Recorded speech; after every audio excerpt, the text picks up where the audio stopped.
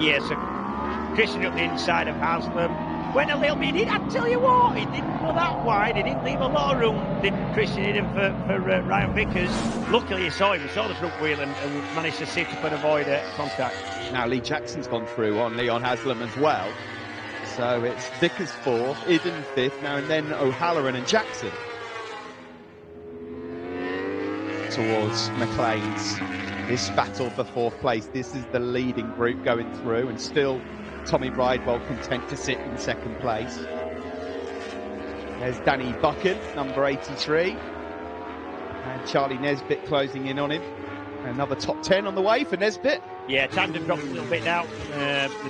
Most of, I don't think it was in, yeah, actually it's about 28.3, 28.4, so they're about half a second slower than the fastest lap of the race. So I think that's the tyre degradation that's on that. The battle for 4th rages on. There's Christian Idden just behind Ryan Vickers. Those guys in turn are about 1.2 down on Glen Irwin. We're about to start lap 18 of 20. 3 laps left here at Donington Park, and Kyle Ryde has led this one since the lights went out into turn 1. And in 2nd place, Tommy Bridewell has just been comfortably sat there waiting to make his move. 3/10 is the lead, but it's just not enough to relax that. Half a second, maybe you can sort of think about your lines a little bit and not have to worry about somebody coming to the inside, but not with 3/10. Cheshire Mouldings Kawasaki of Lee Jackson there. Not been a bad weekend for Lee Lee Jackson. It's 4th and a 5th earlier in the weekend. It's not been bad compared to what we've seen him this year. A steady start to the season, trying to get his head around him, and the team are of a new swing arm, a factory swing arm. It should be better. On paper it should be better, but you've got to set your bike up to that, and they've struggled with it a little bit, especially on the British circuits. It's a swing arm that's been designed for World Championship circuits. Peter Hickman and Jack Kennedy enjoying the battle here, and look at Josh Brooks in the background. So Kennedy's made his way past his teammate Brooks. Brooks is on for 13th place here. Hickman's just about to try and make a move on Jack Kennedy. This is the battle for 11th place. But shortly we'll be starting the penultimate lap of the 3rd and final race at Donington Park. I'll tell you what, Vickers is considerably faster than anybody else that last lap and put his fastest lap of the race in. Oh, Jack Kennedy really wide at Melbourne Lou. Not going to get away with that. There's Lee Jackson, number 14, making a move now on O'Halloran on the approach to Redgate corner. And O'Halloran will go back through as Jackson slightly wide on exit. Right, 7/10 a gap. Yeah, this is it at the front. Yep. 77 Kyle Ryde and Tommy Bridewell. They're 2 seconds up on Glen Irwin. So you have to think, James, that 7/10 the gap now. Maybe just is it slipping away? That is a gap. Yeah, that's getting there. So on lap 19 of 20, there is Ryde, there is Bridewell and Irwin. Vickers is catching Glen Irwin in the fight for the final podium place. Then Christian Idden. This will be his best race result of the season so far. Number 22 on the McCams Yamaha is O'Halloran in 6th, Jackson 7th. Keep tabs on that gap out front. Doesn't look like. In fact, I think the gap's going to extend as we're about to start the final lap. O'Halloran here, fancying a move up the inside of Idden, but he's going to have to back out of that one. Yeah, he just about got out of that one without the wheels overlapping.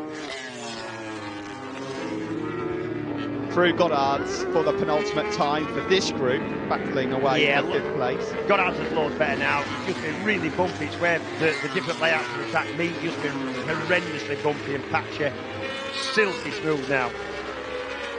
Jackson again, up the inside of O'Halloran, down into Redgate corner. That's for 6th place. Kyle Ryde started the final lap 1.2 up, and I think that Bridewell has waved the white flag there.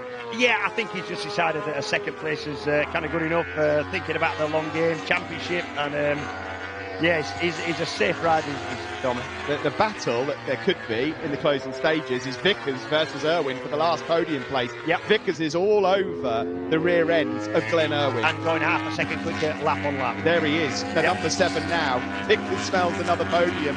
It took him 102 races to get his first, and they might come like buses. Yeah, we need to watch that. Here we go.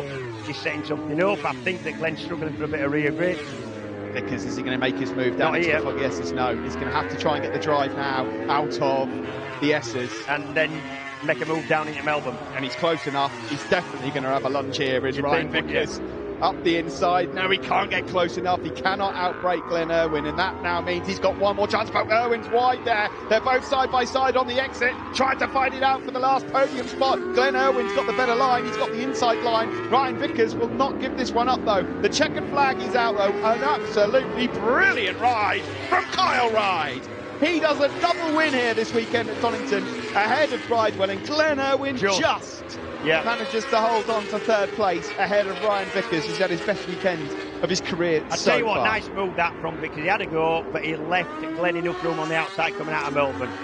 Very courteous, that. The rest of the riders coming across the line. It was Jackson behind Idden in 5th and 6th. O'Halloran was 7th, and then Haslam, Nesbitt, Buchan, Hickman, and then Jack Kennedy. But another win then for Kyle Ryde. That's win number 3 of 2023 for the Lamy OMG Racing Yamaha rider. Yeah, and made amends for his mistake in the last race.